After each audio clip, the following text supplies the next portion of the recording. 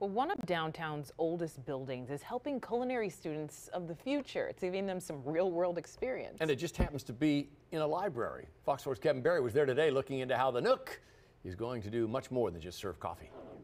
There are millions of pages worth of knowledge and wisdom at the Kansas City Public Library's Central Library, but in this corner, the Nook is teaching people about what you can't always read in a book. This is a low-wage paying job.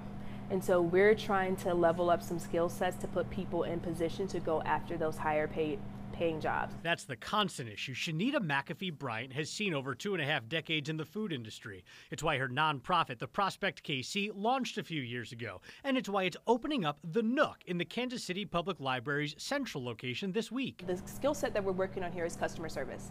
Like our other kitchen, this one is out in the open. You're exposed and you have to learn how to talk to people. You have to learn how to take orders. You have to learn how to communicate with people. The Prospect KC works with people in metro zip codes where life expectancy can be 12 to 18 years shorter than communities where people are expected to live the longest, about 86 years old. The Prospect KC trains the people in its programs to not only get a job, but start their career. Part of our mission is to help individuals move themselves up in life. It's why Kansas City Public Library Deputy Director of Library Services Joel Jones says the Nook fits well at the Central Library. The old cafe never opened back up again after COVID restrictions shut it down, but a place to connect with other people above a whisper, he says, also ties in with a more modern library goal. Well, that is definitely a shift. If the library isn't necessarily a place to come and be quiet and be by yourself. It's a place to come and connect with others. Hopefully, Shanita says, bringing people together who might otherwise have missed each other. I think it puts us in a position to do exactly what we're doing right now,